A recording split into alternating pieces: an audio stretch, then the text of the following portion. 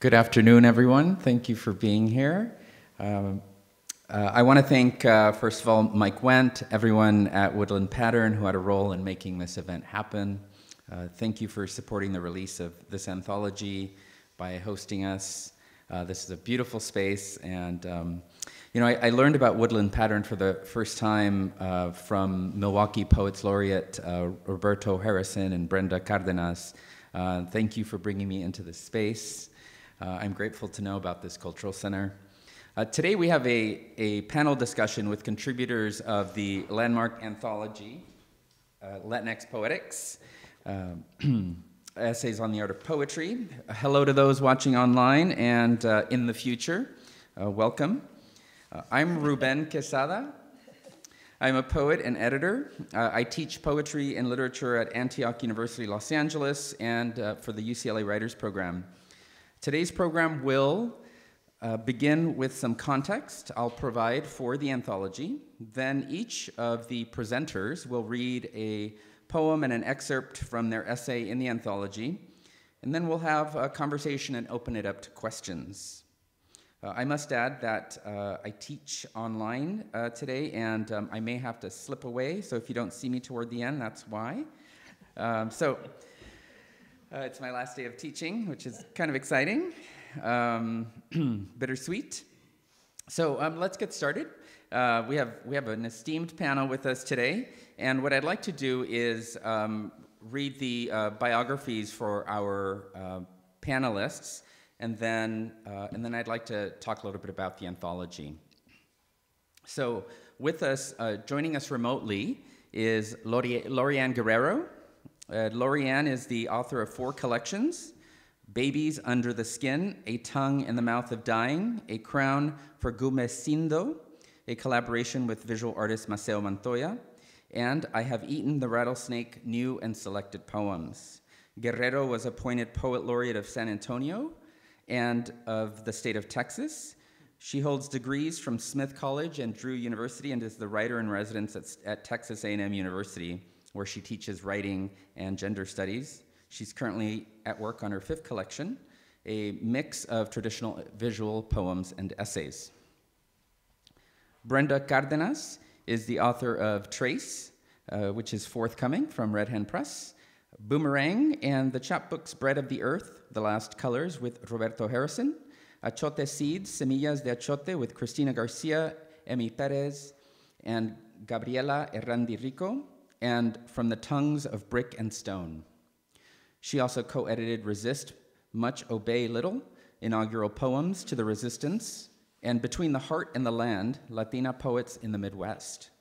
Cardenas's poems have appeared in many anthologies, including Kinship, Belonging in a World of Relations, Grabbed Poets and Writers on Sexual Assault, Empowerment and Healing, Ghost Fishing, an Eco-Justice Anthology, Poetry, and The Wind Shifts, New Latino Poetry.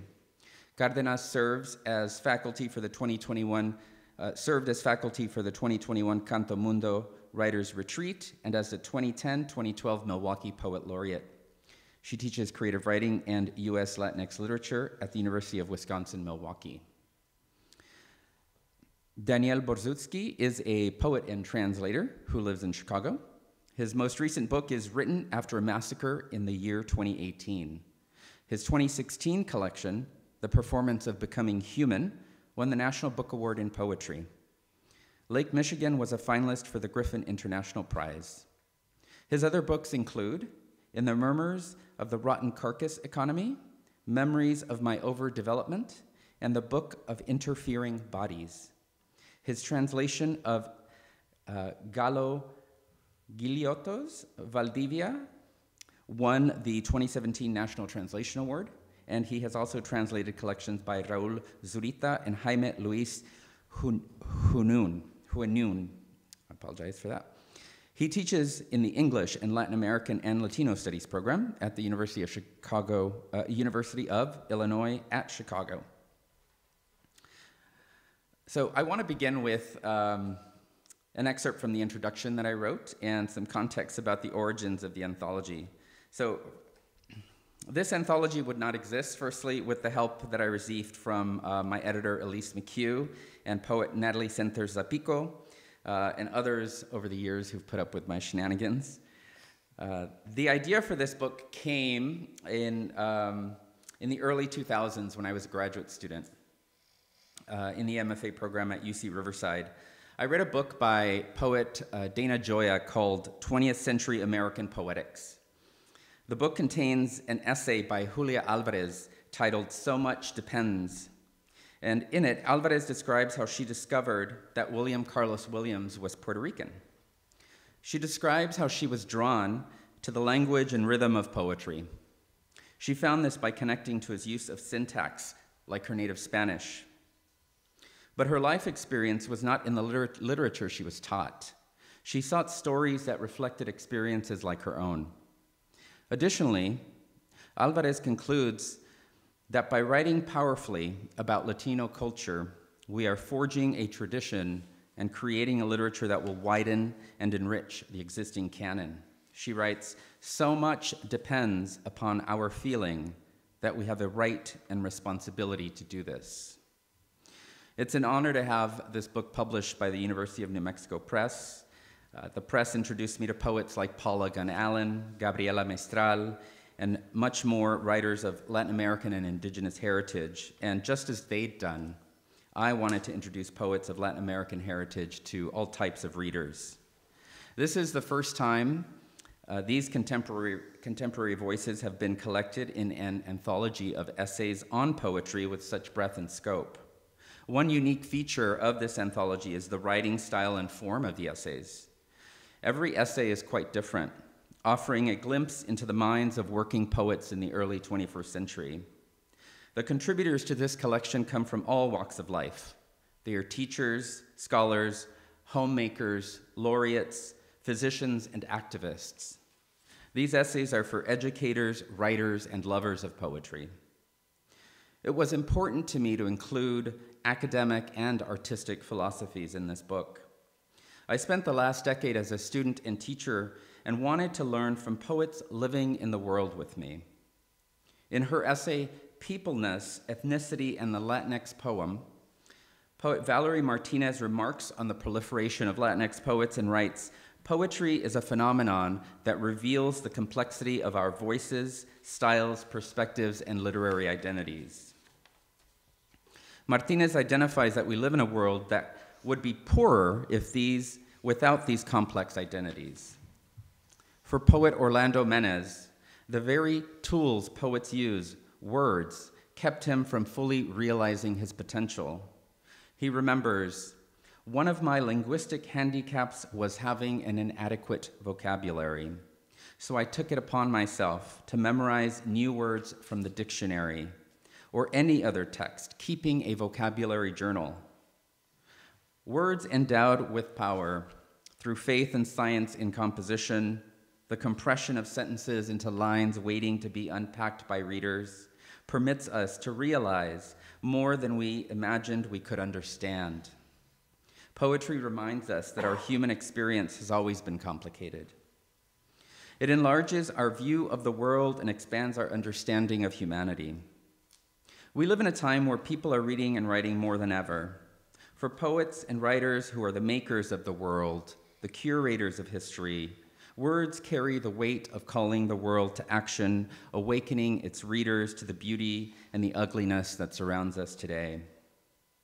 In the spring of 2006, Francisco Aragon published an anthology titled The Wind Shifts, New Latinx Poetry. It collects poetry from Latinx poets around the country, and in an interview, Aragon acknowledges the importance of contemporary Latinx poets assimilating into American culture without losing sight of their Latinx identity by drawing on the social and political movements of the 1970s via code switching through an artful use of language to create a mosaic of emotion and story. In 2013, an anthology called Angels of the Americlips, an anthology of new Latino writing, edited by Carmen Jimenez and John Chavez, was the first major mixed genre anthology focused on Latinx literature's innovative and experimental strand. Over the last decade, Latinx poets have created a written world of experiences. These contributions account for an increasingly pluralistic representation in contemporary writing. And I turn to essays on the art of poetry to find the resiliency of poetic composition that will outlast us all. It is through the commonality of language and associative meaning that that readers find a connection to a depicted experience. I recognize the importance of my Latinx predecessors, the influence that history and American literature have had on their work, their intersection with my history, and our impact on the American literary tradition. These essays are an examination. They further record what Latinx poets observe as the nature and function of poetry in their lives and in the fabric of American literature. These essays offer a deeper perspective on the richness and excellence of Latinx literature. And without further ado, it's my pleasure to present our first presenter here, Lorianne Guerrero, who comes to us from Texas. Hi, Lorianne. Hi. Hello, everybody. Hi. Can you all hear me okay? Yes. Mm-hmm. Yes. Yes. Okay. I think there's a little bit of a delay. So I wanted to say, first of all, what an honor to be included in this anthology. Ruben, you did an amazing job, so thank you. The essay that is published in this anthology is a sort of an exploration of writing a heroic crown of sonnets. I wrote a heroic crown of sonnets for my grandfather. The book is called A Crown for Gumecindo. And after writing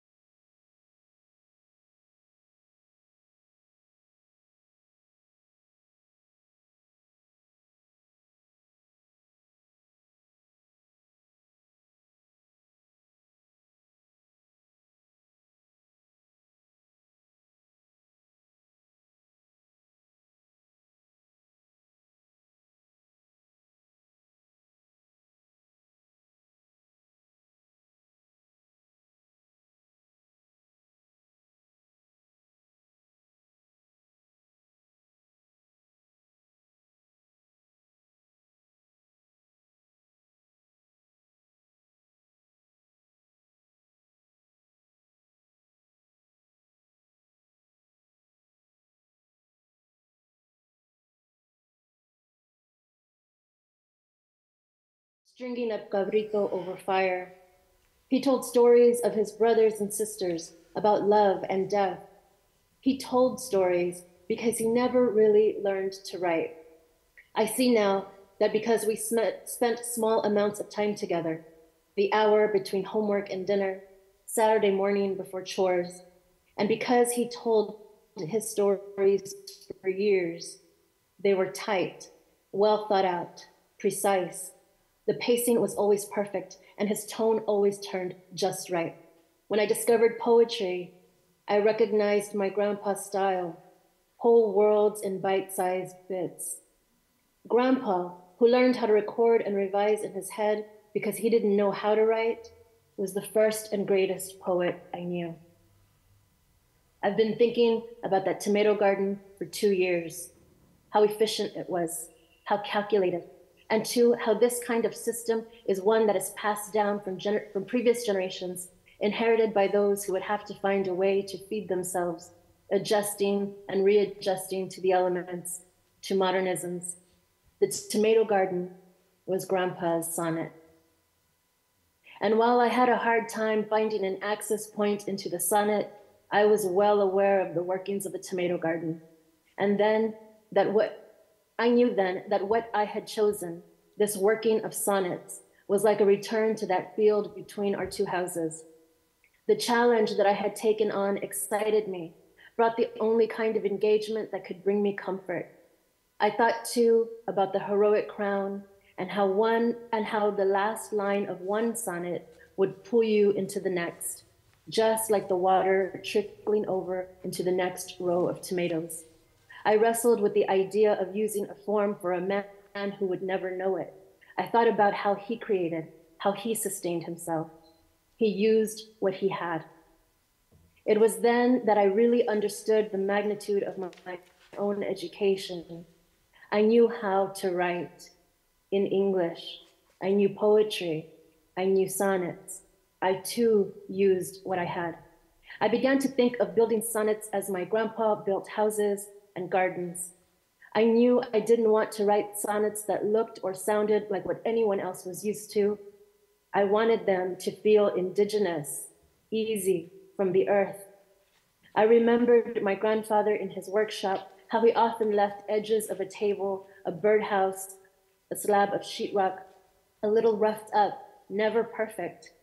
On the kitchen hutch he made for me of reclaimed wood, he left an emptied wasp's nest, intact and attached. Character, he said. I wanted sonnets like that, roughed up and with wasp's nest attached, dampened with rainwater, smelling of dirt. My sonnets are not perfect in the English or Italian sense, but charactered like us, working class, rough, tejano, maybe even beautiful. So, let me see. I'm going to read real quick. I lost you. Okay. So I'm going to read 3 little sonnets just so you can see how they work together. The first one is Stone Fruit. Good, I would ask. Good enough, you would say, of the wine we made from plums. Didn't we for years tend the mother tree? Didn't we for years prune, pluck, hold in our hands the purpled bodies bursting that begged, me next, have me? Weren't we so nourished in the nerve? Someone is buying our tree. You are reduced to pit. I put seed in dirt, wait for you to come back to me in a jar by the window. You are not growing. Aren't you a plum? Little red, little kidney, little mouth, singing, calling, I'm here, I'm here. I thought the dirt would give you something to take hold of. I've buried everything I've ever loved. Cascading. I've buried everything I've ever loved in the bone of reason. Now, even in dreams, you are dead. Sometimes I wheel your metal-colored coffin to the grocery store, once to a paperie, twice to Fiesta Bakery on Pleasanton. You are heavy. Once I was in high school in a play and parked you stage left. Always I shake you. Wake up, Daniel. Sometimes the casket is open and I kick you. And when in my small shoes I make contact, your ribs crumble like the bark of an old mesquite. Wake up, wake up. We can't run the numbers, argue, make your mother's bread if you are always going to be dead. If you are always going to be dead, who then will melt away the breasts from my chest? Need more my eyes than the unraveling of my hips.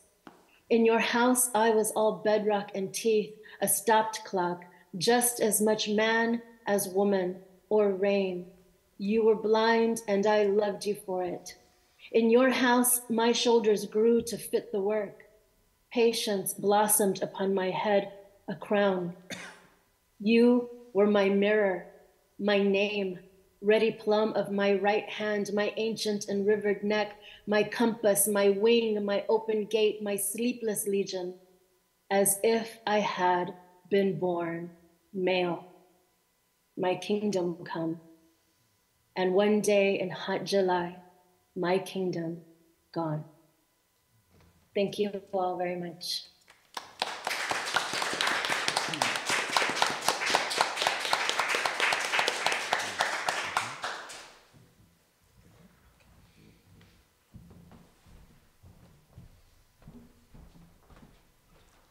Hello, I'm Brenda Cardenas, and I too want to thank Ruben for all of his work on this anthology, and I'm grateful to be in it, and thank Woodland Pattern for hosting us.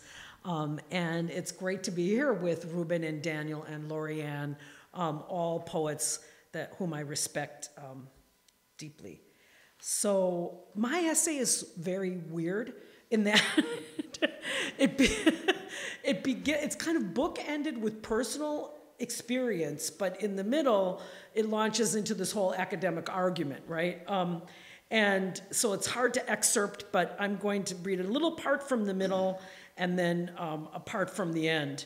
It's called Poetry in Concert with the Visual Arts, Latinx Ekphrasis, and Other Interarts Fusions. I'm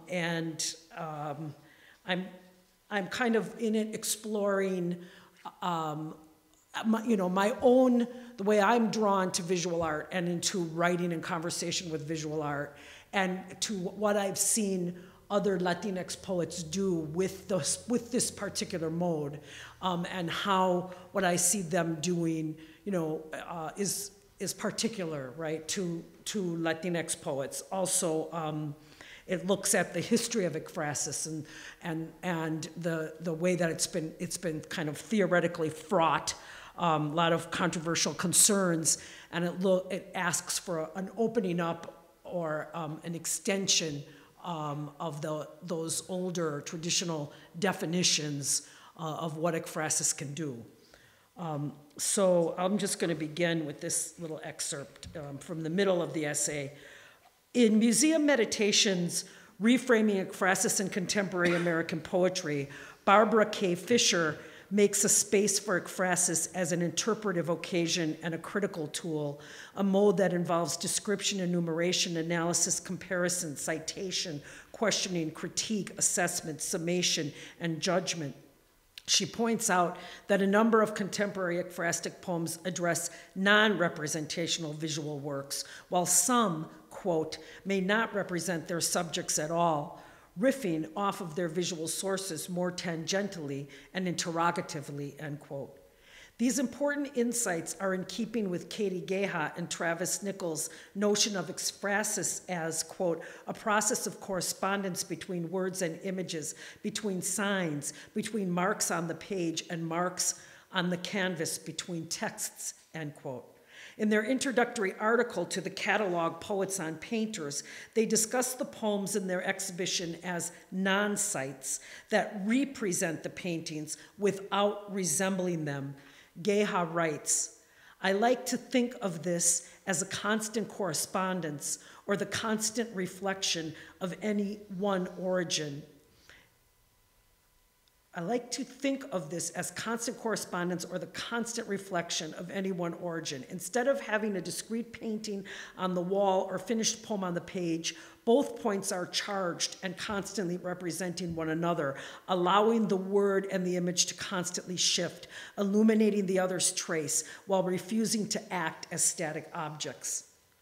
The more dynamic and nuanced spectrum of relations between word and image, especially notions of ekphrasis as conversation, correspondence, riff, or critical tool, applies to much of the contemporary ekphrastic poetry written by Latinos, Latinas in recent years.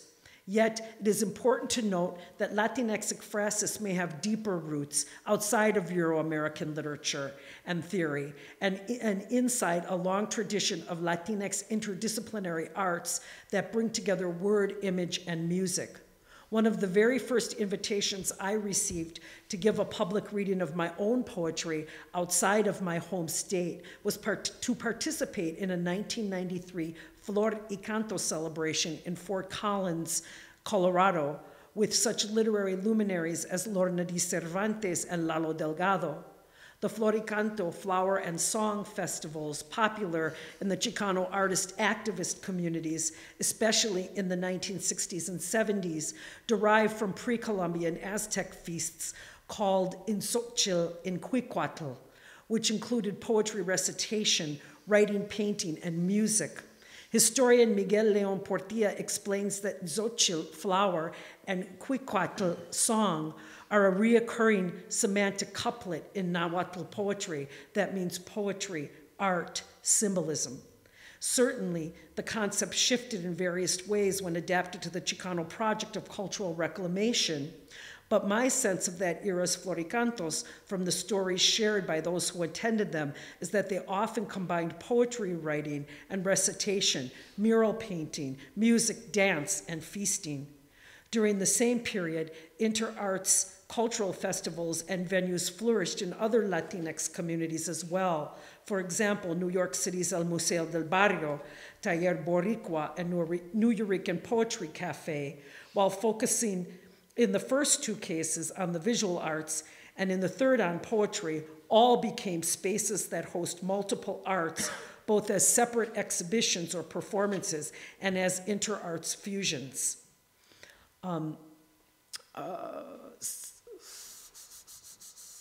Okay, I'm going to stop there with that part, and then I'm going to go to the end here.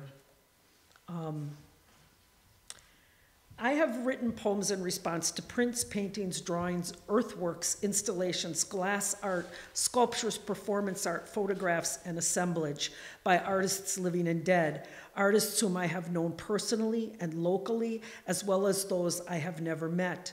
Some of these engagements have been more successful than others, but they have always led me to a more multifaceted understanding of the artist's work and a deeper appreciation for the concerns it expresses. Some poems have been inspired by multiple kinds of art. I still relish the experience I shared with Chicago artist Roberto Valadez when he asked me to write a poem in response to his painting Árbol de Blues, which he conceived as an ofrenda, an offering and an elegy to the Delta blues musician Jimmy Davis. I wrote At the Base of the Blues Tree only after listening to Valadez's stories about how he first came to know the blues and the Chicago musicians who played at the Maxwell Street Market, where the borders between Mexican Americans and African American communities became a bit less pronounced. We shared those stories while listening to recordings of Davis and live jams by other Delta bluesmen. The poem incorporates images from the painting, to be sure, but it also riffs on the music and the stories that Valadez wanted to share. More recently, I participated in Mind the Gap, a project curated by artists Tim Abel and Sarah R. Parr. They invited 9 writers to contribute ekphrastic pieces on any artwork in the world. They then turned the poems and microfictions over to 9 printmakers who created new works based on the literary pieces. The result was an ekphrastic chain link or relay of visual and verbal encounters that landed in a portfolio of prints with an accompanying letterpress booklet of poems and stories.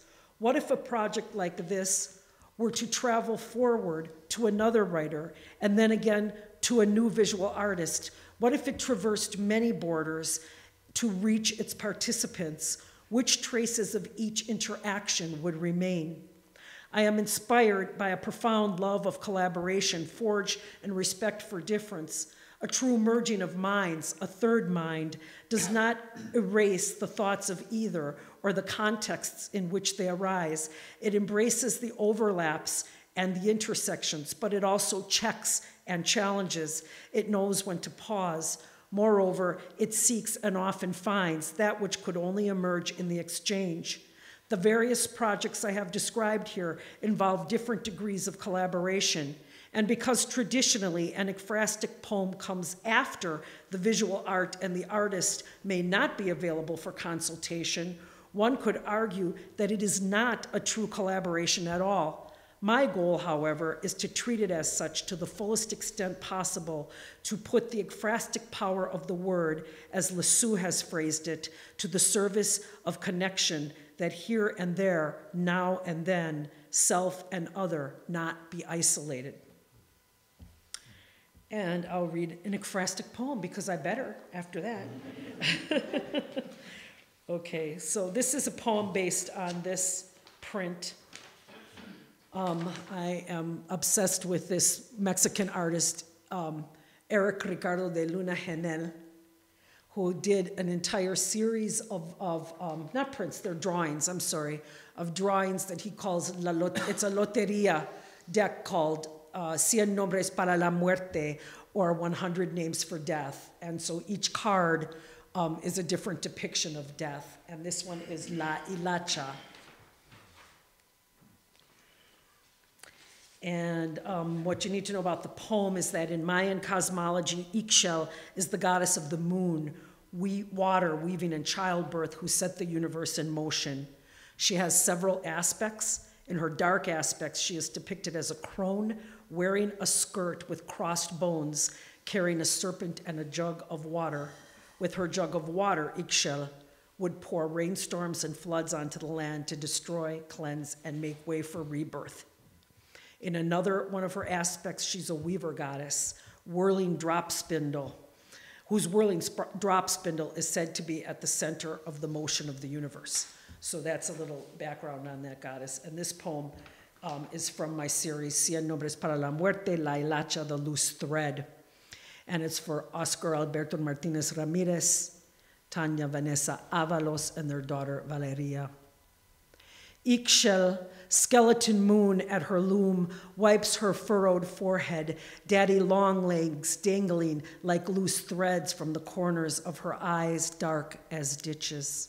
She stitches crossbones into skirts, weaves skulls into blankets. She will trade with travelers. Mantillas rebosos she'll sing, unfurling her wares for parents to wrap around babes she has guided from their mother's oceans to earth.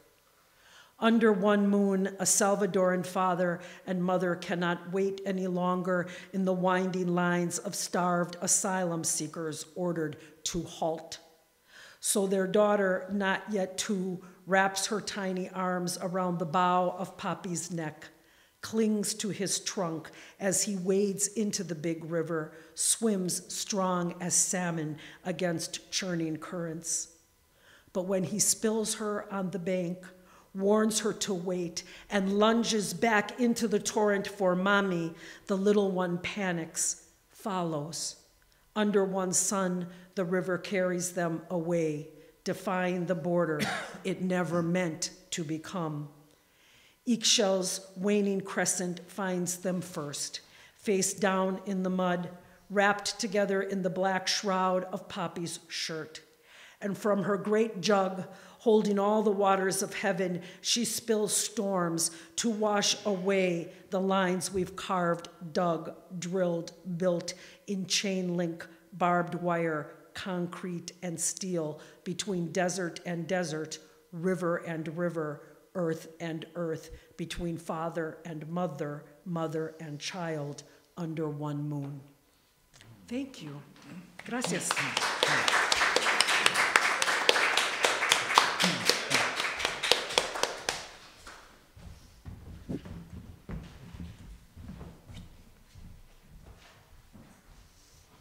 Good afternoon.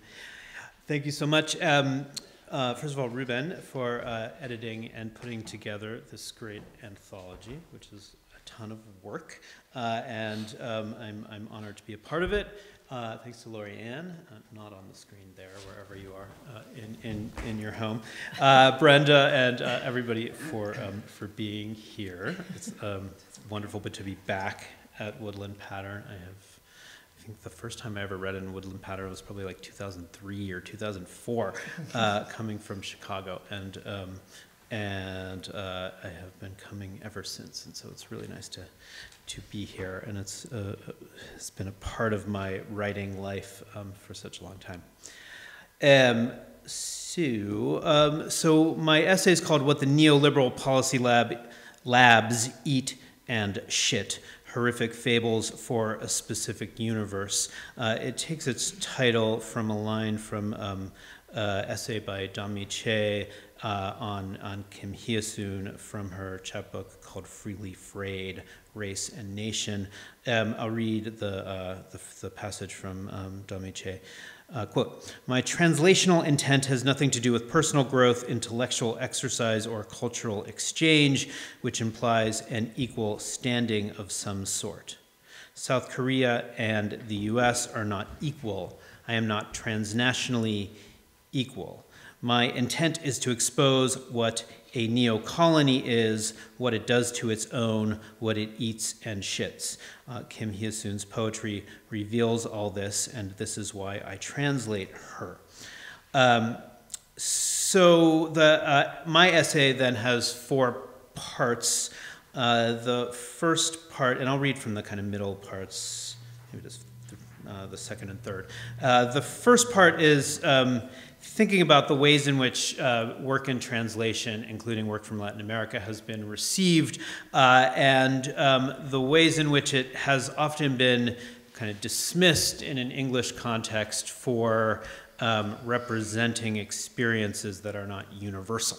And thinking about that as a sort of judgment passed upon, in particular, poetries or literatures from other countries, and how that operates. And at the same time, I feel like there's another kind of strand of criticism when work is too specific, as well. Well, when work is too specific to its environment, I guess it's the same thing. And so the essay is kind of going back and forth between thinking about universality and specificity and how those two things operate together and form bases for how people read and perhaps misread writing.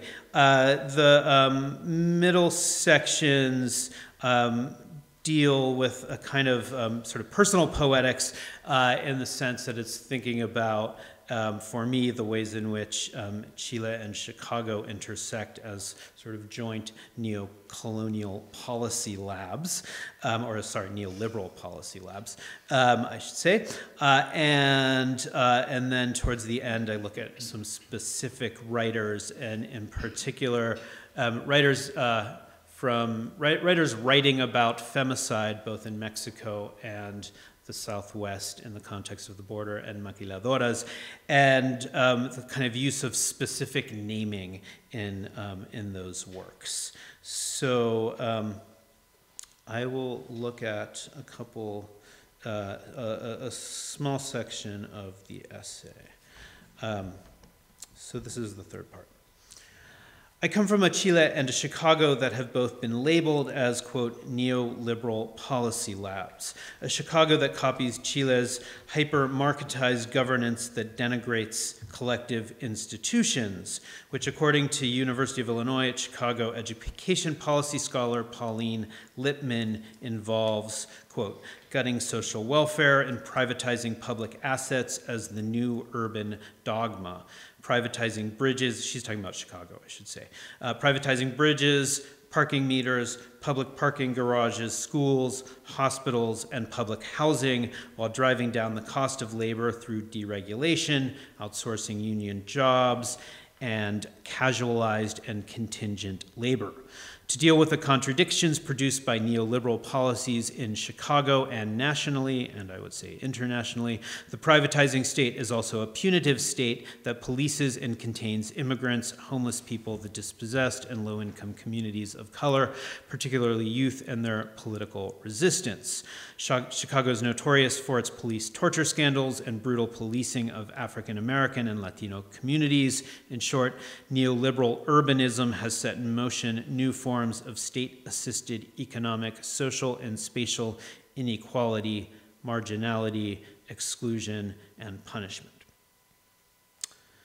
These are policies designed 40 years ago at the University of Chicago, 50 years ago, I guess. I don't know when I wrote this thing. I might have started it when it was 40 years ago. These are policies designed 50 years ago at the University of Chicago, tested out in the neoliberal policy lab, created under the smokescreen of murder and torture by the Pinochet dictatorship. Policies that included mass privatizations of education, this is in Chile, healthcare and public services, which destroyed labor unions and created a brutal financial dictatorship where the consolidation of wealth and power destroyed the working class, destroyed the environment, caused massive poverty and homelessness. These were policies that began in Chile, and these policies thrive in Chicago today. We could, in fact, take Pauline Littman's paragraph above, and with the exception of the discussion of race, replace Chicago and Chile. And while some might say that my comparison of violence in Chile and Chicago is hyperbolic or inaccurate, to understand the discussion more broadly, one need only look at the numbers of people tortured and abused by the Chicago police, the number of people killed on the streets each year, the literally hundreds of thousands of poor children left to struggle in impoverished public schools that lack the most basic resources. And the recent reporting about police torture centers in Chicago, this is 2015 then, where unregistered prisoners are disappeared, only further justifies this point. I know, of course, that there are differences between the two places, but I am sick of comparisons of playing the witch apocalypse is worse game. All the brutal neoliberal policy labs are murder zones, and someone tortured or killed by the Chicago police is just as dead or tortured as someone tortured or killed by the Pinochet regime. Or, as Michael Dowdy points out in his book, Broken Souths, the economic policies of the Chicago boys, quote, were designed to erase specificities of place and to displace socialist as well as Keynesian versions of economy and society. An erasure that, in my view, traveled from Chicago to Chile and now back to Chicago again. So I conclude the essay by thinking about a few different poets. So I want to conclude by mentioning 3 works of poetry that are unabashedly specific in their discussions of local violence, while at the same time asking us to situate this violence within a broader global continuum. The 3 works are Valerie Martinez's 2010 book-length poem, Each and Her, Juan Felipe Herrera's poem, Señorita X, Song for the Yellow-Robed Girl from Juarez, and Mexican poet Maria Rivera's Los Muertos, translated by Jen Hoffer, and I'll discuss the first 2, Martinez and Herrera. So in Each and Her, Valerie Martinez documents with facts, names, and narratives the deaths of hundreds of young Mexican girls and women along the U.S.-Mexico border. Many of these women worked in the maquiladoras. They were murdered, tortured, raped, and mutilated. Here's one section of Each and Her. The number of girls and women working in the post-NAFTA maquiladora industry, 472,423. While they can't be hired legally, at the age of 16, it is common for these girl women to get false documents, start work at 12, 13, 14. And another section, which simply names names and the dates that they were killed. Jessica Lizalde Leon, 3/14/93. Lorenza Isela Gonzalez, 4/25/94. Erica Garcia Morena, 7/16/95. Sonia Yvette Ramirez, 8/10/96. Juana Iniguez Mares, 10/23/97, and the list goes on. In Each and Her, there is love for the dead communicated through an inferno-rendering poetry that always brings us back to the ways in which the abstractions of bureaucracy and government and capital destroy real, actual human bodies. We have the names of those who died, but we do not have the names of their killers. The absence of the names of the killers perhaps amplifies the presence of the names of the murdered women. In doing this, Martinez forces us to confront the names, the individuals, the lives obliterated at the conjunction of the military police state, narco-trafficking juntas, border and immigration police, and the exploitative practices of international capitalism. To name the names of the dead and to write them as poetry is not to aestheticize them. Rather, it's to force the readers to witness the dead. It is to prevent the dead from disappearing permanently. It is to ask us to consider what it means for our bodies to live knowing that other bodies have been slaughtered, knowing that our own bodies are complicit in their slaughter, knowing that our own lives are, if we care enough to think about it, intricately connected with their deaths. And this approach to naming is also used by Juan Felipe Herrera in his poem Señorita X, Song for the Yellow-Robed Girl from Juarez, which states, the report has been filed in accordance with the proper policy for identifying the dead. Who's the killer? Brenda Berenice Delgado. Who's the killer? Alma Chavira. Who's the killer? Veronica Martinez Hernandez. Who's the killer? Esmeralda Herrera Monreal. And that list goes on as well.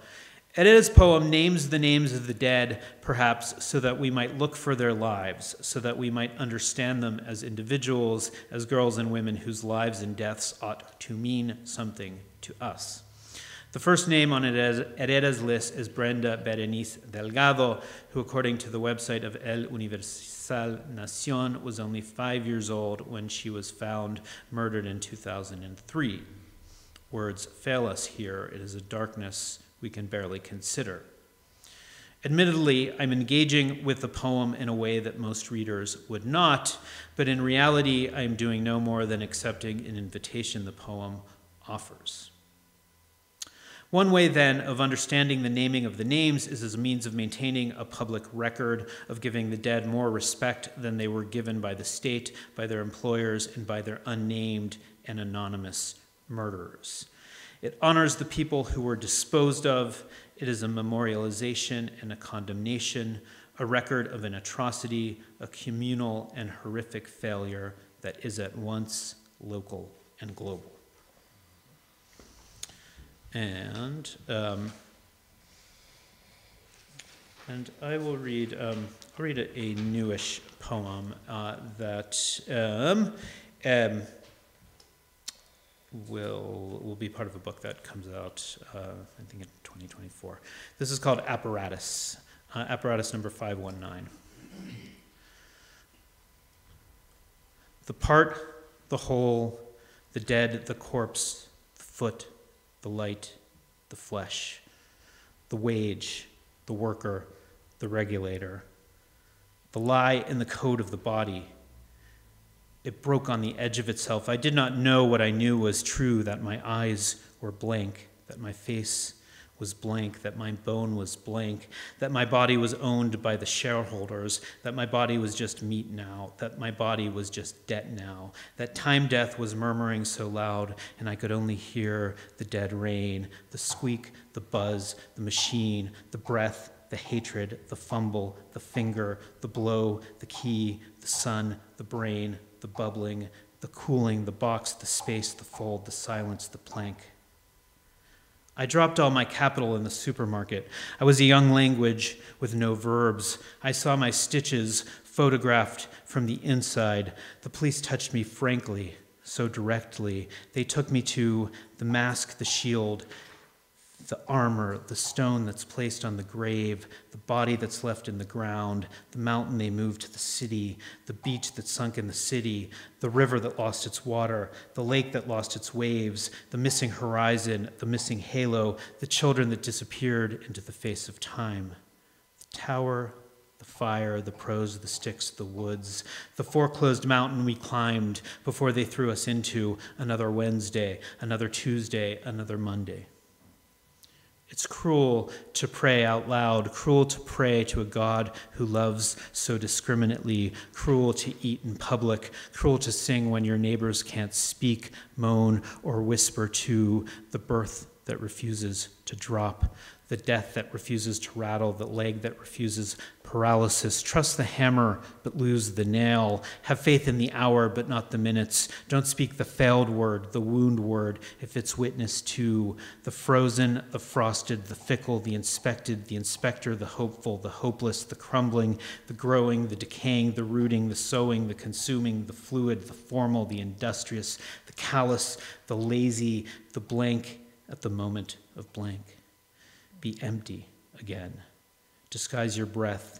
Disguise the sponge that sops up the water. Disguise the body that destroys its bones, the body that fears its own fingers, the concrete flesh, the privatized flesh, the bank flesh, the murmuring blankness, the exhaustion, the suffering, the numbing, the weathering. I remember honey, but it's gone now.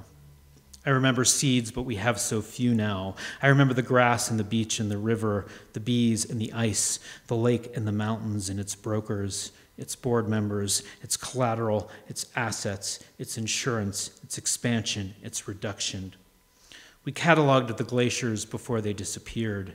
We returned the earth to the investors, the anxiety to the anxious, the babies to the umbilical cords, the blood to the state and the bank. Thank you.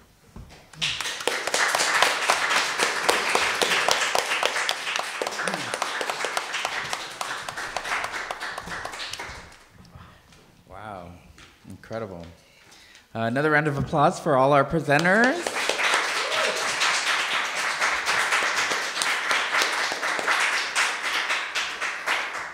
So we're going to take some time and I have a few questions, just some thoughts that I want to kind of pick the contributors' kind of heads. But you know, one of the questions that I get a lot about this anthology, and that I'd love to hear your thoughts, are just thinking about the title itself of the book. So. Both the word Latinx and the word poetics. Often, I think that there's some confusion or different perspectives on how to define what poetics means, how to define what Latinx means, and I think that my definition has changed over time. So when I think about the term Latinx, for instance, and the change or the addition of the letter X at the end of the word, where the plural was once just Latino. I chose to add the X, and I think Daniel and I had a brief conversation many years ago about the X at the end of Latinx. But for me, the X is a way of being much more inclusive, much more, I think, way of creating a sense of belonging, as opposed to, as some people have said, creating a binary with the word by using the term Latino or Latina. So it's non-gendered by using the X, and in that way it's much more inclusive. But also, when I think about the word poetics, some people I think of the word poetics as a sense of an aesthetic perspective. And when I think of poetics, I think of the word as it's defined as something that is a creation or a making, and in thinking about poems or just writing in general, it's a way of composing. And how does one compose? What is our approach to composition? I think that, as we've heard today, there are different ways of thinking what a poem can do for a community, how it might be able to represent or even exclude certain communities, depending on how someone interprets a poem. So I think of the opening of Daniel's essay, for instance, takes a review that a poet named David Kirby wrote of a translated collection, and Kirby says that that the material is inaccessible because it's so specific, as Daniel mentioned. But and so when I think about the specificity of not just descriptions, but of words and language, I think of ways of opening that up and creating a greater sense of belonging. So I'd love to hear your thoughts on, what do you think about the X in Latinx, and also how do you interpret or maybe share what poetics means? Well, the X in Latinx, it's funny because, books, can you hear me through this? Yeah. Okay. Books take a long time, right, to come out into the world from the time that we first imagined them. I wrote this essay a long time ago. I don't remember when you first solicited it, but it was a while back. And I think I was using Latin A/O, right, putting the A first. And then you know, the term Latinx I came to understand why people were beginning to use Latinx, and again because Spanish is a gendered language, right? And so you have, you know, the A or the O at the end of the word, and then that excludes a lot of people who are non-binary in their gender, who are gender fluid, right? And so I very much liked the idea of the X, right, in order to be more inclusive. And so I changed the X in my title. When I was first reading the essay in the book, every time the word's used, it's different. One time it says Latinx, one time it says Latine, the next time it says Latino A. I guess that was just like the editing process. We changed the title, but we never went back and changed all those, so it's kind of funny that it turned out that way. But no, I would say that I very much embrace the X, although I do understand that it is kind of controversial. Some people feel that it takes away the Spanish, right, that you have when you do Latina, Latino, right? I mean, there are other reasons that, I mean, I may not be remembering right now why it has become so controversial, but even the term Latina, Latino is controversial. Mm. I mean, that's what I think is so difficult about this, right? Like, how do you know, I mean, like, it's so broad, and what do we have in common, except that in some cases a mother tongue, but that's not even true across the board, because there are many Latinx poets whose first language was English. Mine was more Spanglish than it was Spanish or English, right? And then there's people with Portuguese backgrounds. So even the language isn't something that we all have in common, you know. And so that whole thing is problematic. I'll stop there and let Daniel speak a little bit on. Sure. Mm-hmm. Yeah, I mean, speaking of the other critiques, right? One is that it's elitist, and yeah, we heard this a lot during the elections. That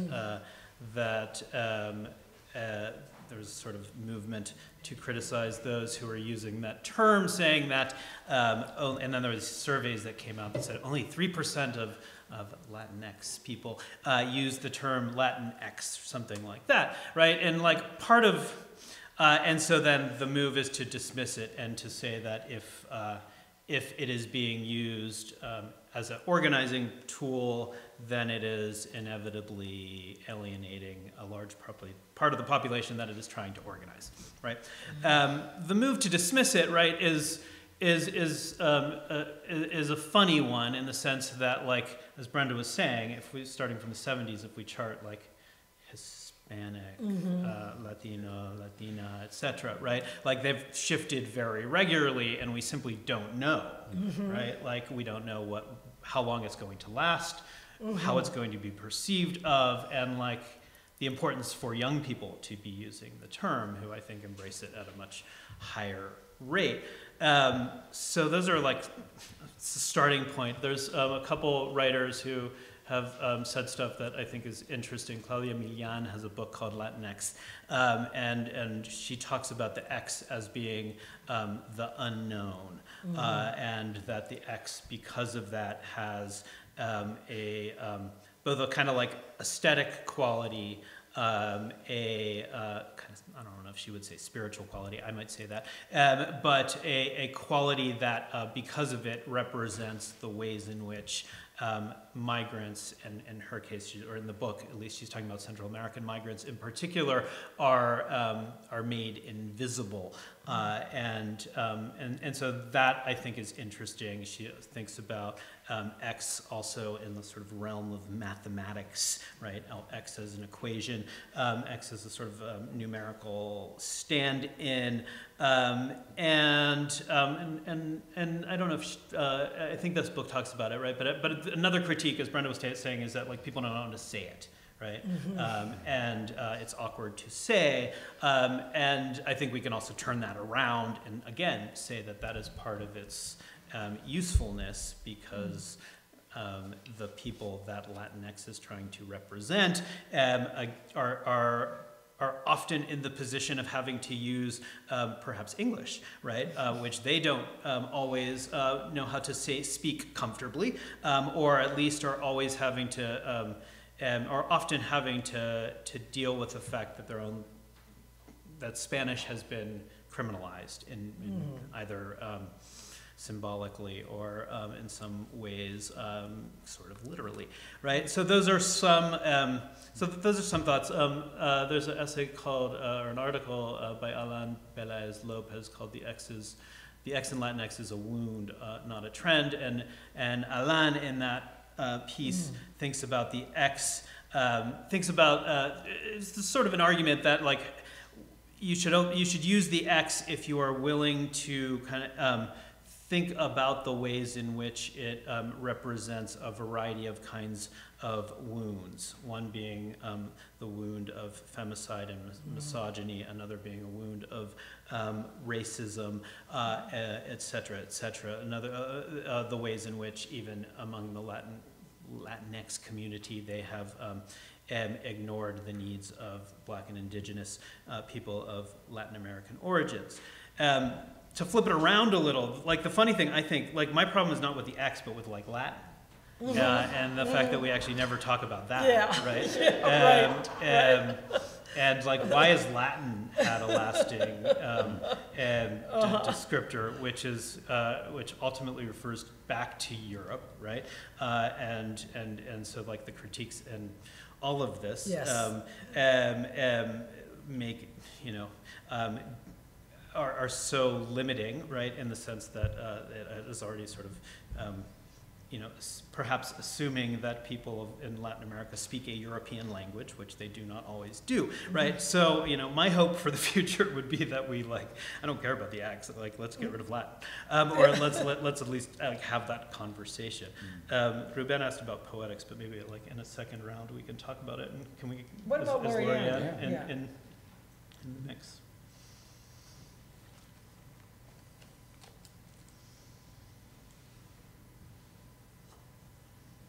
Lorianne? Lorianne? Yes, I'm here. I was busy. I was listening to Daniel's argument on Latin, and I think that's such a conversation we need to have, one that I've been thinking about a lot myself. But I mean, I really don't have much more to add on the use of the X in Latinx. I think languages evolve, and I embrace the X. And like I said, I'd like to talk more about the use of the word Latin. I'm with you on that, Daniel. Poetics. Thank you. Yeah, I think that's quite interesting. And I think similarly, opening it up, I wonder, Lorianne, your essay really focuses on, creates this relationship, which I think is really lovely, about the natural world and how your grandfather's tending of the garden and building serves as an analog for your own composition and your own writing. And I wonder if you could talk a little bit about how you define poetics, and maybe you know, how would you describe what poetics is to someone? Gosh, I think that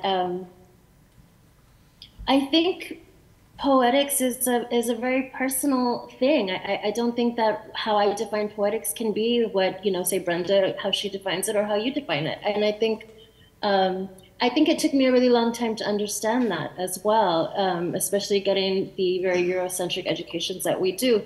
And so I think it took me a really long time to, you know, it took my grandfather passing really to understand that poetics for me meant history and sort of cultivating in order to create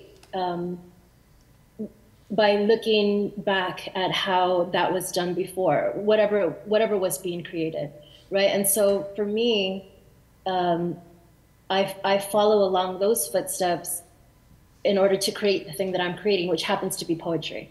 And so for me, that's poetics. But also, despite the fact that my grandfather never wrote a poem, he had his own sense of poetics. Thank you. Brenda or Daniel?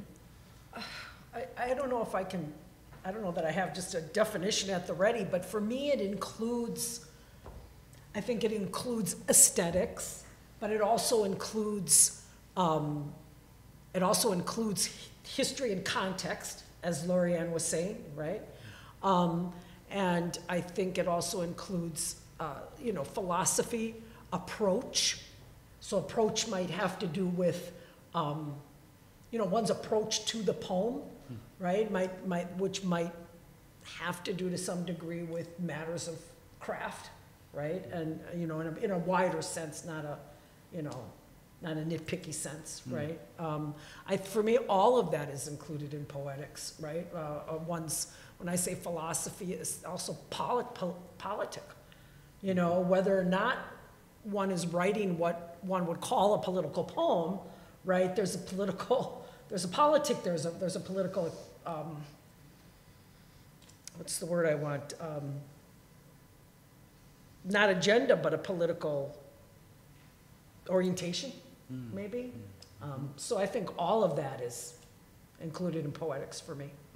Thank you. I mean, maybe just to put the two terms together, right? I mean, I guess the phrase sort of assumes that there is like perhaps, I mean, Latinx Poetics. It is in the plural, right? But I think the ways in which the outside often views, you know, people of Latinx origin is as a homogenous group, right? And so I think like the poetics then has a means of like beginning to kind of think about all of the ways in which Latinx writers form poetries, right? And that gets us into discussions of migration, of regionalism, of multilingualism, of economies, of loss, et cetera, right? And can go on. And, you know, it hopefully also sort of hopes can rescue poetics from like those dreadful debates about the history of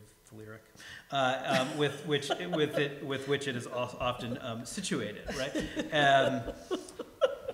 And so, yeah, I think that's how I would open it up, is that I think it like, it allows for kind of investigation of, in this case, of like the many ways of being Latinx, right?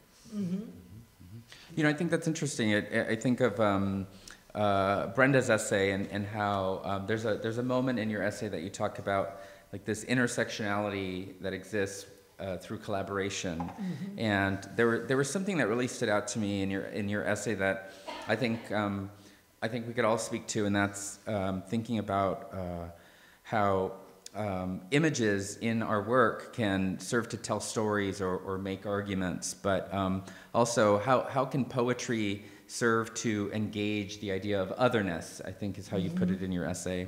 And so I wonder if that's something that you think about as you're either writing or revising.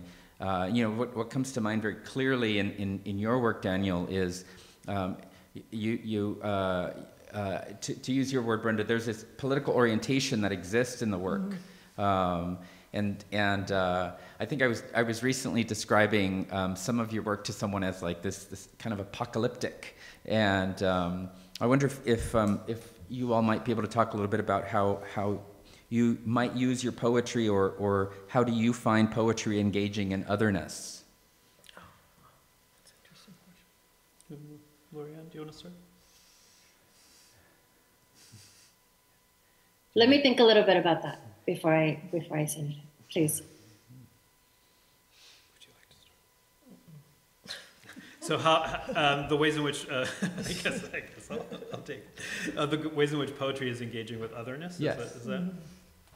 I mean, I guess in all the ways. I don't know. I mean, I think starting from starting from I guess it's the ways in which the language of poetry is aestheticized, and I think if like the whatever political orientation or apocalyptic work has value and meaning, it is a different kind of value and meaning than, I don't know, expository prose does, right? And that is because it is dependent on whatever those sort of poetic ideas and approaches might be. For me, that otherness is thinking about, is a sort of like otherness, you know, I mean, I suppose there's like more direct ones about thinking about sort of othered bodies, right? Mm-hmm. But I think the otherness is like the otherness of sort of anonymous people who are destroyed by capitalism, or the way in which capitalism destroys systems, and how that is a kind of like interlinked experience of the Americas. And I think that is, for me, what has been like a primary focus of writing over the last 15 or 20 years, is to sort of think about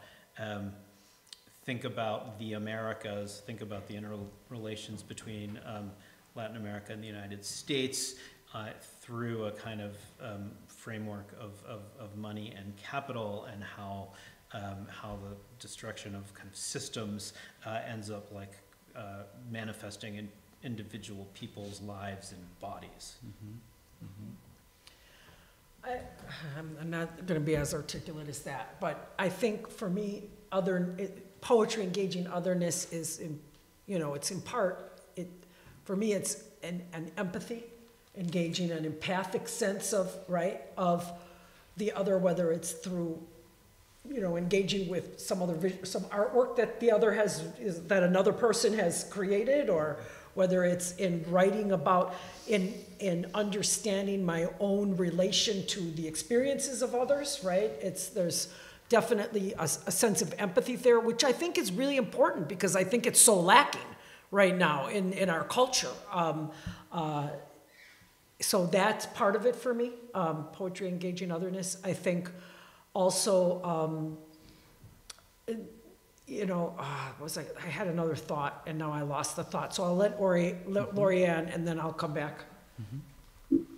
I agree with you, Brenda. I think that empathy is really at the heart of that. I think, I don't think I start writing certainly with the idea of engaging otherness, but I do focus on being completely honest with myself and so vulnerable.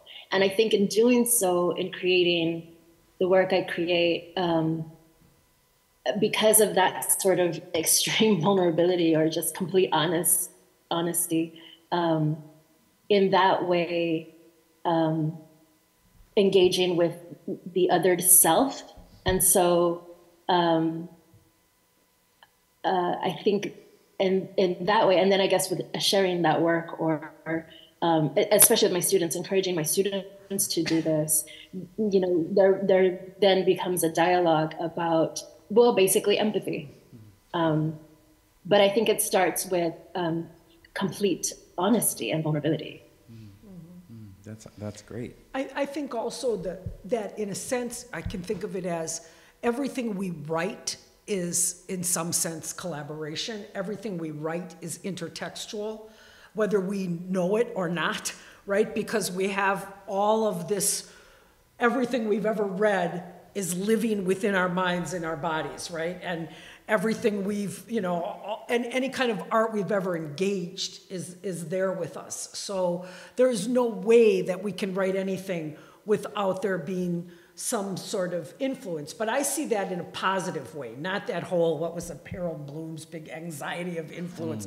There's no anxiety to me about it. To me, it's this engagement with all, other texts, other arts, other people, right? And in that engagement, again, it's like I was saying before, I see it as a correspondence, I see it as a conversation, I see it as an exchange, I see it as it moves toward community building.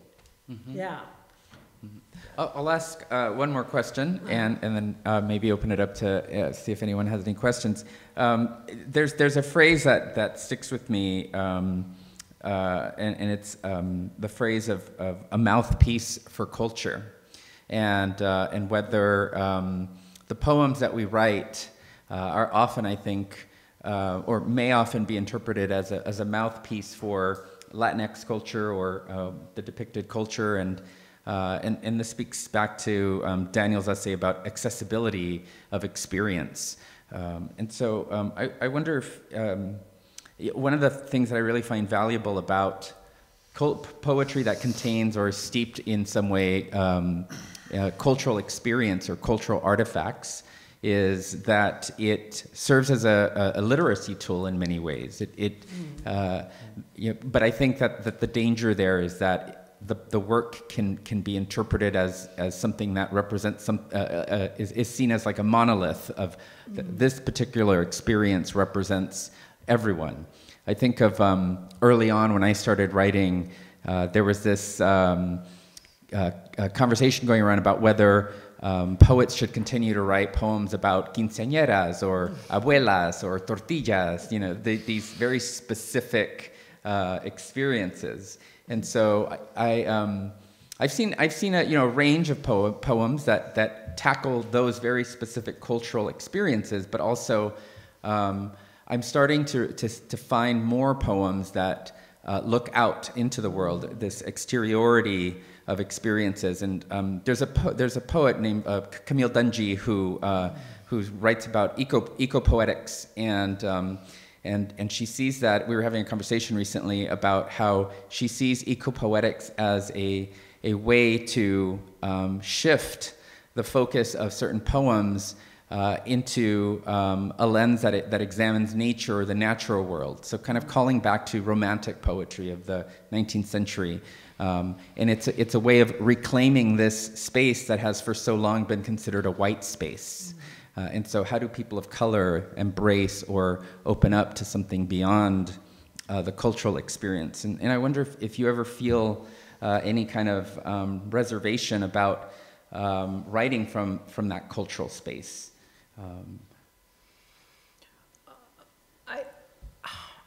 I don't know if I feel a reservation, but I don't want to be pinned to that alone, right? I mean, I definitely, some of my poems definitely are still coming out of that cultural space and maybe contain some of those cultural signifiers, right? But not all of them, right? So like traces all over the place. There's a lot of poems in that book that never reference Chicana or Mexican culture particularly or specifically. They're being written out of this body, so, and I think they're, I don't like the essentializing, right, like aspect of it. That kind of bothers me. They're being written out of this body. They're being written out of a mind that grew up hearing both languages and hearing them mixed and hearing the quote unquote incorrect Spanish, right, of my elders who had like third grade educations, right? That the teacher corrected when I took Spanish class in 7th grade and told me my dad was wrong, right? So they're coming out of, they're coming from that. So there might be a way in which even in a poem that has not a single kind of cultural marker that you could recognize as Mexican or Chicana, maybe the way I use language is influenced by what I heard, growing up. But I would say, I'm going to leave it there. But yeah, there's a certain degree of discomfort. I don't want to be forced into having to write a certain thing that always, if I want to write about a tree, I want to write about a tree. Yeah.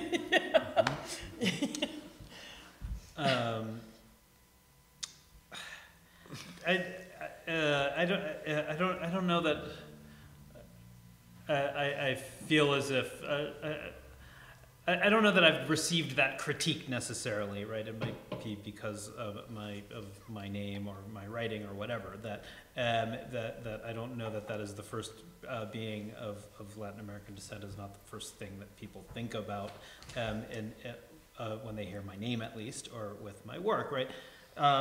but I think, I think like Brenda was saying, like nobody wants to sort of be like boxed into it, but like the other sort of mistake is to like think that like culture, like where one is writing from means is like if you are including those sorts of things that makes your work interesting in some way or another, right?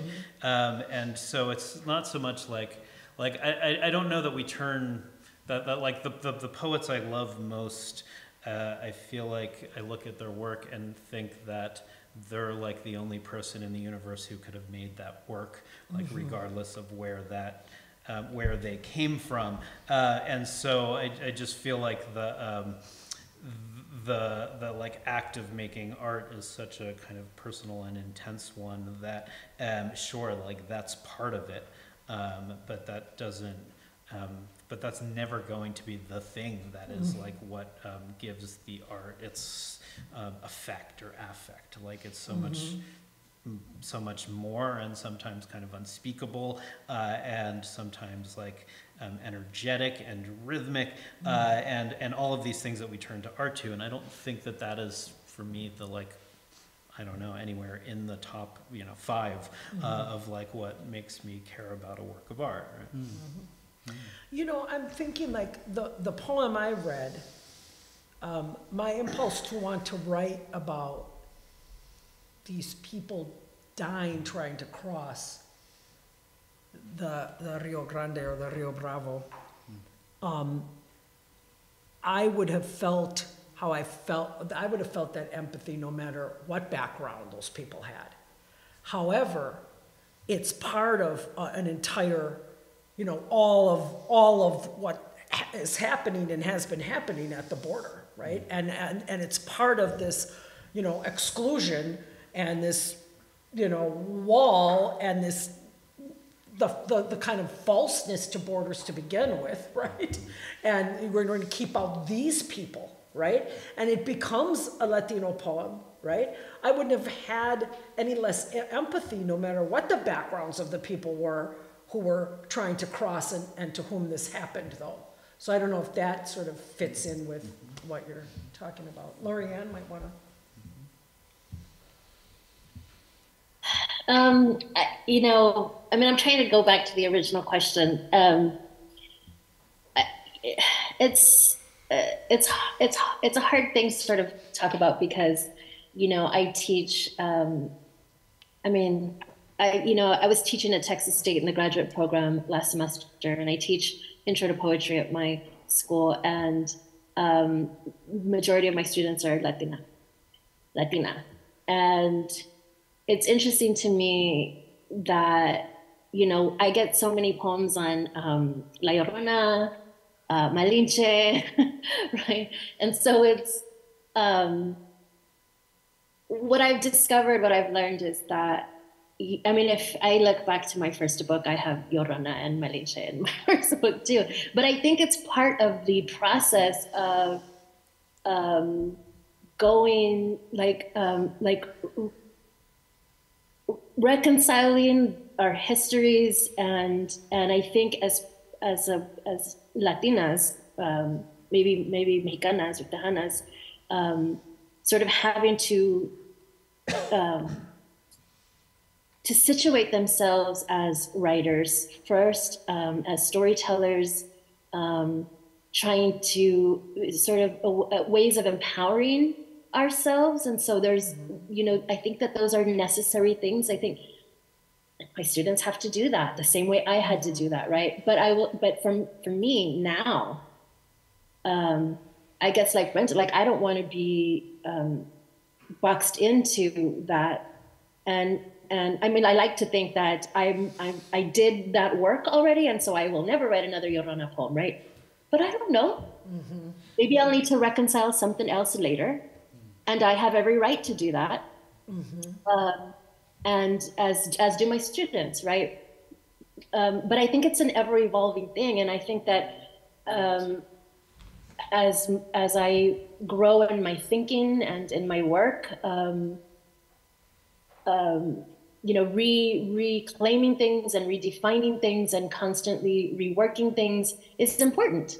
because we have such complex histories, because, you know, because of being marginalized, right? For all the reasons, you know, and so I remember one of my students was like, she was young and she maybe 19, and she had told me, I think I'm, you know, I think I'm writing poems that aren't Mexican enough.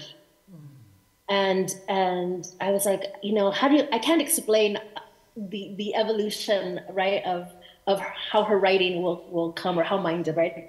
And so it was like, I told her, you know, I can write a poem about Malinche, and you know, it's a Mexican or Latina poem, right? I said, but I could also write a poem about beats, and it's a Latina poem, because like Brenda said, right, it comes out of this body, this experience, these eyes, and so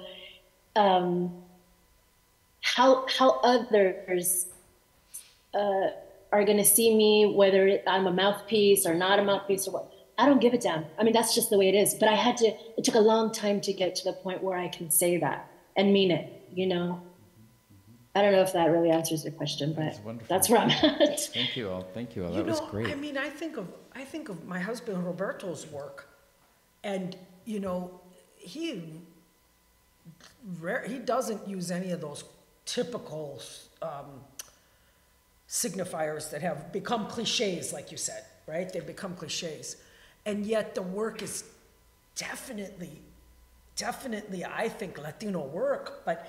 We were talking about how you open it up, and I think he does that because he's writing about Panamas and isthmus bridges of the world, and right, like these you know, very big, you know, large concepts, right, that are coming out of his experience as a Panamanian, as a Latino writer, but they're not talking about, he never talks about, like, I'm trying to think of the, you know, patacones, right? The toston, in Panama, tostones are patacones. You never see him talking about patacones in his work, you know, right? Am I speaking? Yeah, thanks. I think it's a really good question about otherness, because I do approach things as an other. That's why I came to poetry. Mm-hmm. So I thought that was very, very interesting part of the conversation. Mm-hmm. Mm-hmm. I'm gonna turn it over to Mike, and Mike will take some questions if we have any. I'm gonna slip away and go teach. Thank you. Thank you all very much. Thank you. Thanks, Ruben. Thank you, Ruben, so much. Bye, Ruben. Bye. Hey, Ruben.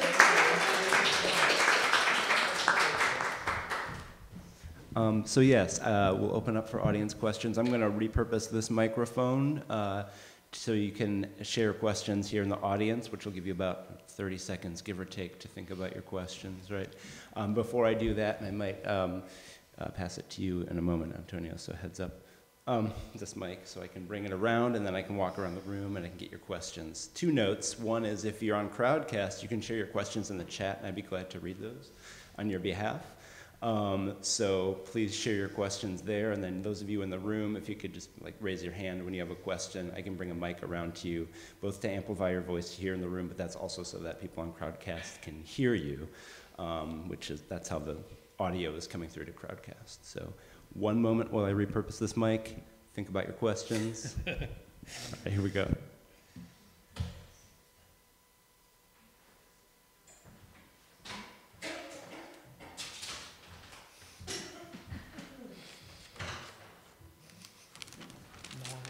Now he'll write a poem with patacones.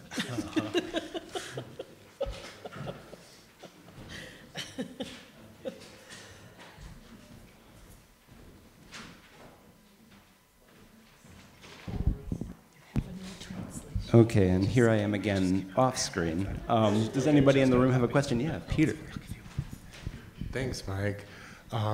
This question might be specifically for Brenda, but I'd be really thrilled if anyone or everyone answered. Reading your essay beforehand and hearing you read parts of it again, I was thinking a lot about the different ways in which poets and poets who also happen to be visual artists approach ekphrasis. For example, Cecilia Vicuña or Roberto Harrison.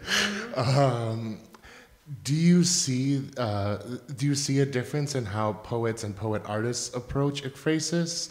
And if so, how? Or if not, I guess the question's over. No, I think that's a great question. I think I called the essay, the subtitle was Ekphrasis and Other Interarts Fusions, because like I don't see Cecilia Vicuña doing ekphrasis, right? I don't see her really writing about or in response to or in conversation with another artist's piece of art. Her work is very intertextual because she brings in all these thinkers all the time. She quotes them directly in her poems, right? Different thinkers, different writers, different poets, but she is merging. This is what I'm really interested in, where I'd like my work to move next. She actually merges the visual and the verbal, right, in one text. So she will do something out in the environment, like taking strings, right, and taking these strings and crossing them, tying one end of the string to a tree on one side of a river bank, and then crossing the river and tying the other side to the other, and doing something that kind of looks like a weaving, right? And that's that piece of art, right? There might not be a word spoken. But then she'll take a photograph of it, or somebody will photograph it. It'll land in a book, and it might just be on the page by itself, this photograph, or there might be text that then she's writing, and that text is then superimposed over that photograph of that image. And sometimes when it becomes really interesting to me is when the text becomes one of those threads, right? So she actually strings the text across the page, and it's mirroring the threads that were strung across the river. This is just one example. I mean, her work is really complex and interesting. So what I see her doing is, the verby visual, or whatever you want to call it, that blending. And I think that is the case with, there's many writers now doing that in books.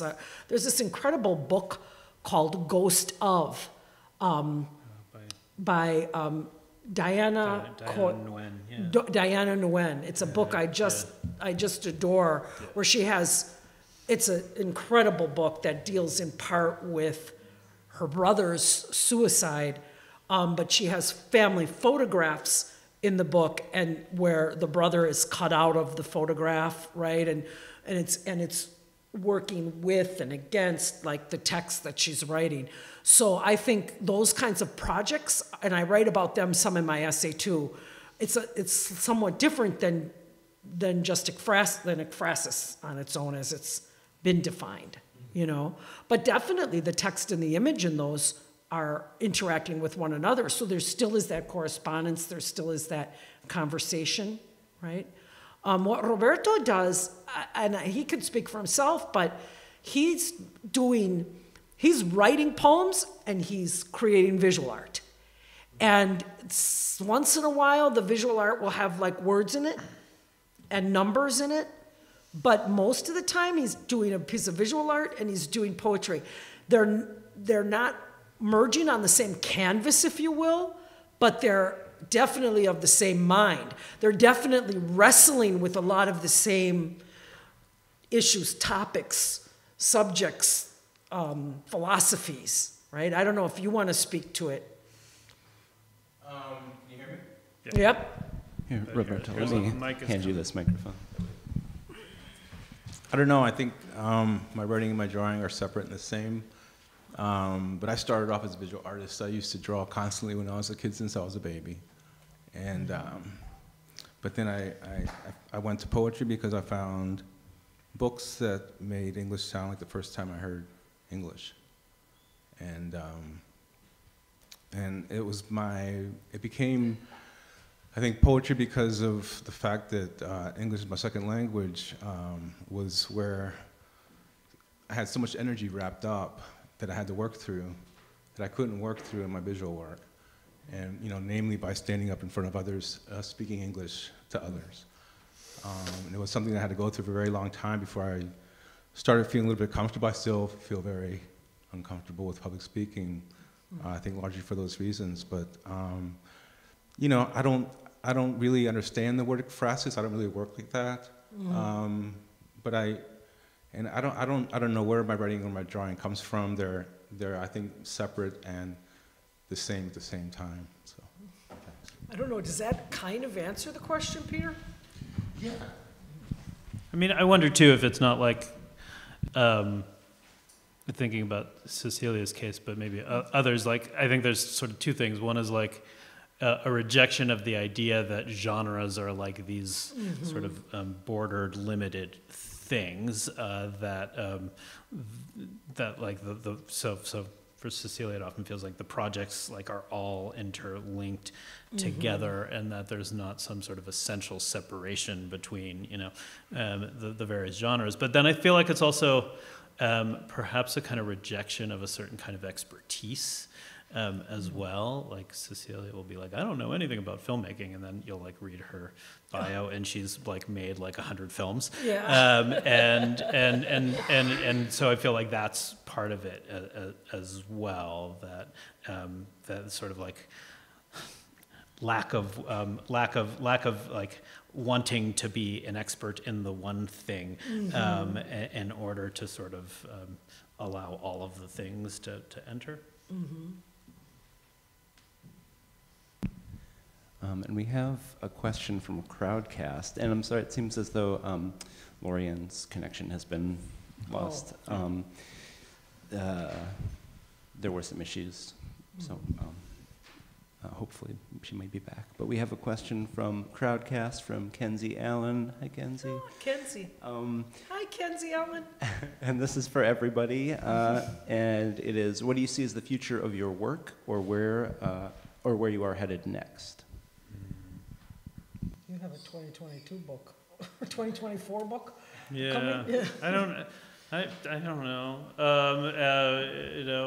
I'm like really sick of the page, and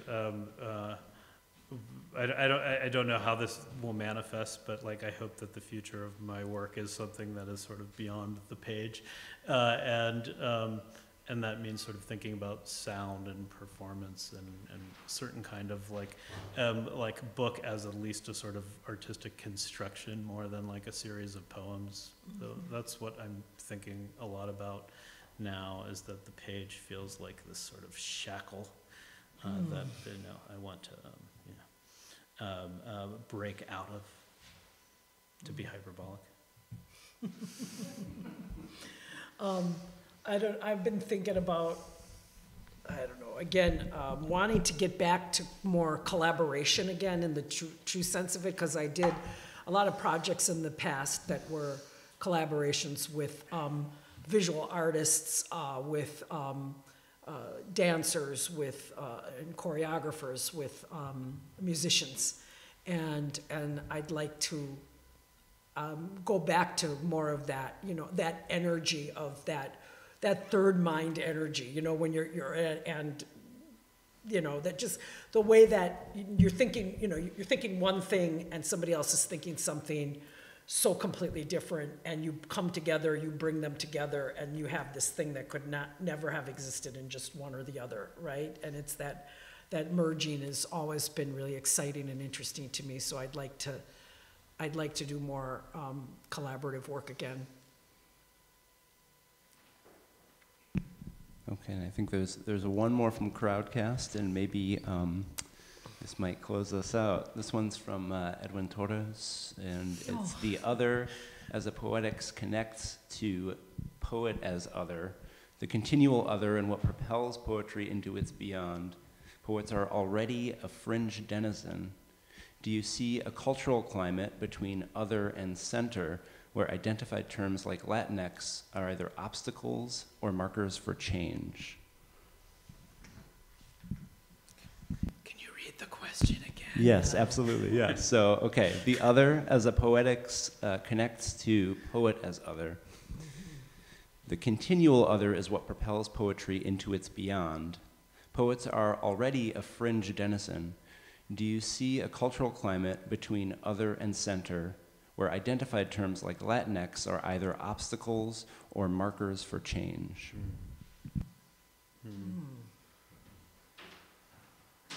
Can Edwin answer his own question? Hi, Edwin. Yeah, hi, Edwin. Do you want to go? I mean,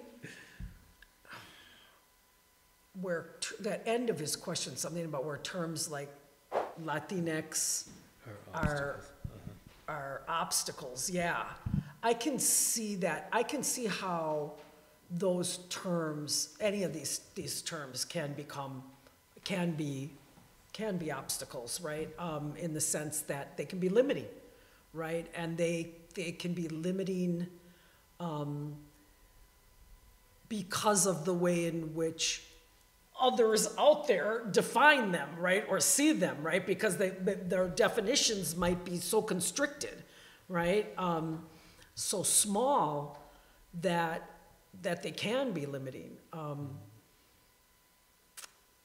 don't know. Yeah, I don't like. I don't. The end of this question. I don't know that it like the concept of Latinx on its own is the thing that's the obstacle, right? It's like an obstacle to a certain kind of reception, maybe, right? Maybe, That people might associate it with a certain way of being or something like that. But I'm also like sort of stumbling over the center, because like, what is the center then?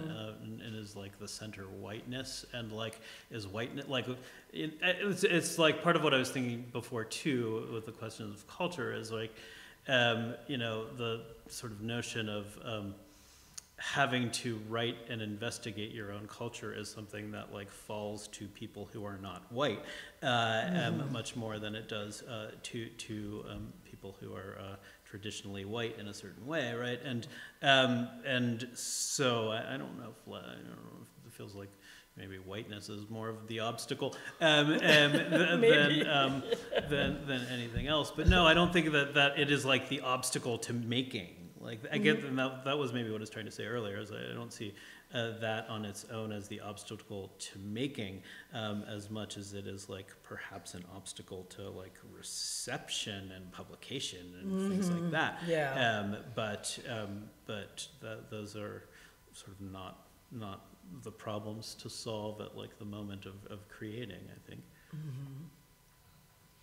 Yeah, I'm not sure how to answer that question. Yeah, Edwin. I want to hear Edwin's answer to his own question. Unfortunately, no way to hear what he has to say. But yeah, thank you both so much, Daniel and Brenda. Thank you, Ruben. Thank you, Lorianne, and everyone here. Yeah, thanks everybody. It's been fantastic. Have a wonderful rest of your day. Thank you.